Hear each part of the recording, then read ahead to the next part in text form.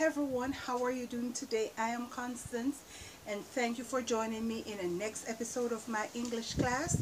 In this lesson we're going to be talking about these two words, ingenuous and ingenious. Ingenuous and ingenious. What these two words means, they sound extremely similar, right? They sound extremely similar, but what do they mean? Ingenious means to be childlike, to be innocent, right? While ingenious means to be clever, to be inventive, to be creative, to be great. All right, so we're going to go through these sentences and we'll pick up how these words can be used, or explain better how these words can be used, right?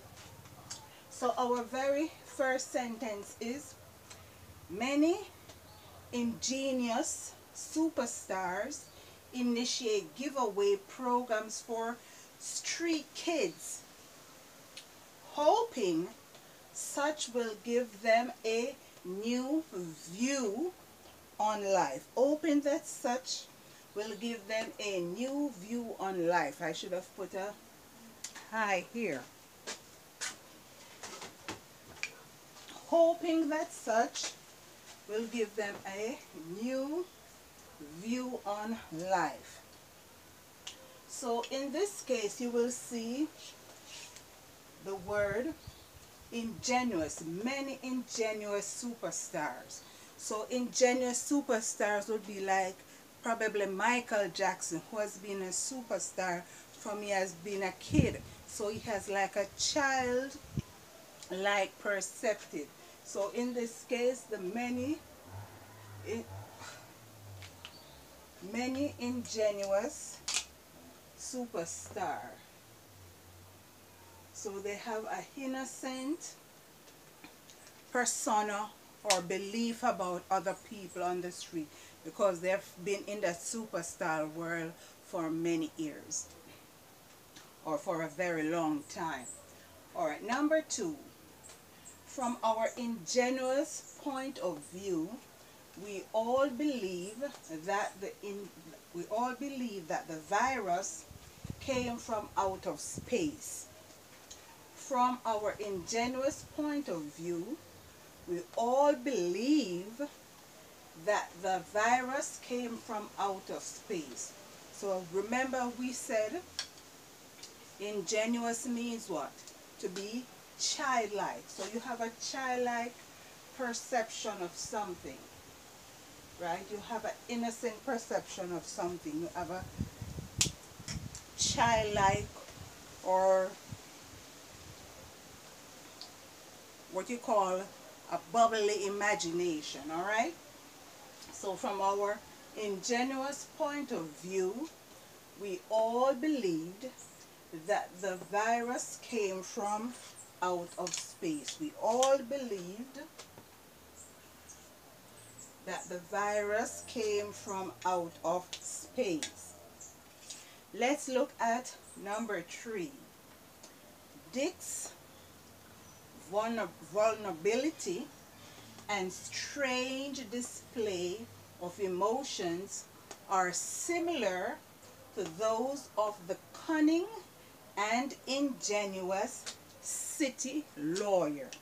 So here is the city lawyer, and he has a cunning and ingenuous persona or personality. All right, he has an ingenuous personality. So he has like an innocent personality. Although he's a lawyer, he doesn't believe that such could happen, or this did happen, or something could have happened to this person or that person. All right, so he has this lawyer, this vulnerability. He's a vulnerable person, and strange display of emotions. He has a strange displays of emotions are similar to those of the cunning and ingenuous city lawyer. All right, so the city lawyer is what? A cunning person. right? He has a childlike personality. You know, those, you have different type of kids with different personality. Some kids like try to be like tricky, right? They like to play little games on you, right? So this is what they're describing Dick and this lawyer here. All right. Now let's look at from A, B, and C, which we're talking about now. Ingenious or ingenuous. I would say ingenious, but it is pronounced ingenuous. All right. In the story, incest, the loner wanted to marry his own mother. An ingenious idea. An ingenious idea. So what this person is saying about the story incest, this falls right into place, right? Because it's incest and the son wanting to marry his own mother. It's not usually a person incest might interfere with their brother or their sister or uncle and cousin or something like that. But this is his own mother. So this person who has read or watched the story or read the story incest believes that it was an ingenuous or ingenious idea. All right. So what is he saying? It was a great idea. It was a clever idea. It was a brilliant idea. This person is very inventive in putting the mother as the person who the mother and son wanting to be together. All right. Let's look at the letter B, second one. They included Mike in on the deal. They included Mike in on the deal because of his ingenious ideas to install water basins in the bathroom. So here is Mike, and here's a group of persons or probably investors, right? And Mike came up with the idea that you don't only have to put in the shower or the toilet in the bathroom or the hangers that you put your towels on, but you could also put a wash basin there. So they're saying it is an ingenious idea for him to come up with that idea. So Mike was included on the deal because of his ingenious idea. So you could pronounce it the way you want to, ingenious or ingenious. All right. C. Let's see what C says. Hotels and hospitals. Lord Winston L. Shelton and Gresham N. Jennings for inventing washing machine and dryer. Hotels and hospitals. Lord Winston L. Shelton and Gresham N. Jennings for inventing washing machine and dryers. So hospitals and hotels are what? They are institutions. And instead of employing probably 10 or 15 persons to wash all the laundry, they get washing machine and dryer to do most of the job, and that could lessen the amount of persons they employ, so that would cut down on their expense, right? So they laud them, they praise them, they praise these two inventors. So we say ingenious is a person who creates something, who invents something, who brings something into reality that is good for people or humanity. All right, so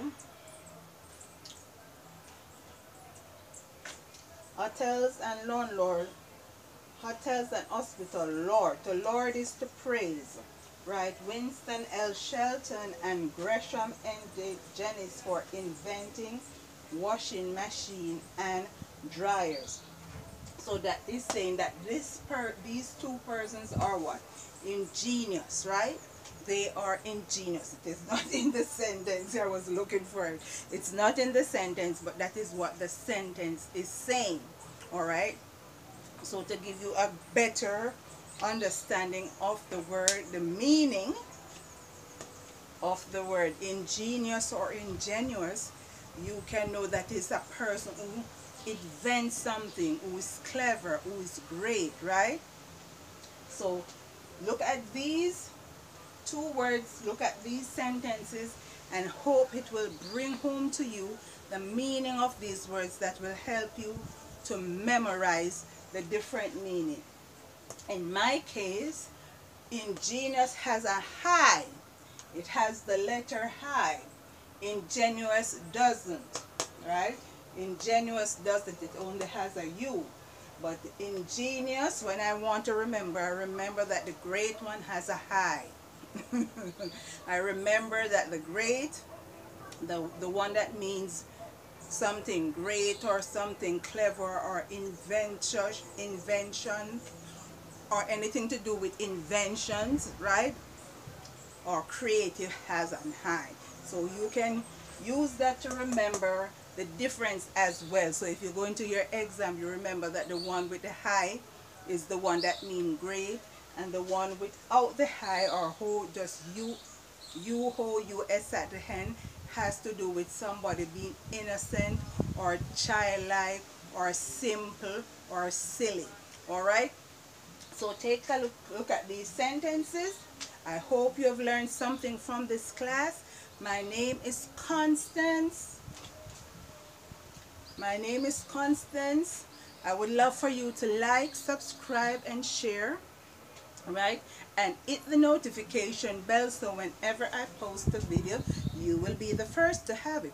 Also, check the description box below for my merch, for my books, for codes, right? For a little message that I've sent, for words of inspiration, a word for the day, for a code, right, that I sometimes place there. All right, so I hope you will join me in my next class. Until then, bye-bye.